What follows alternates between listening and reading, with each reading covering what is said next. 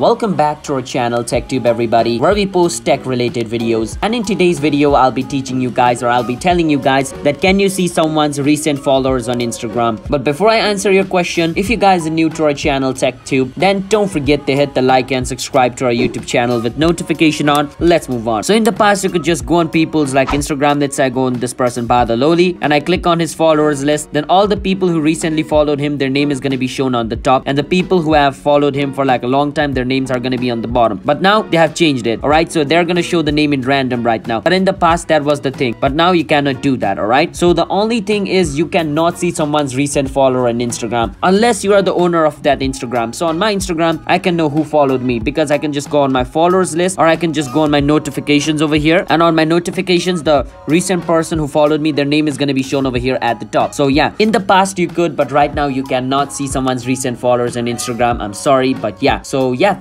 I hope this answers your question. So if it did, then don't forget to hit the like and subscribe to our channel TechTube. I'll see you guys on my next video. Bye bye.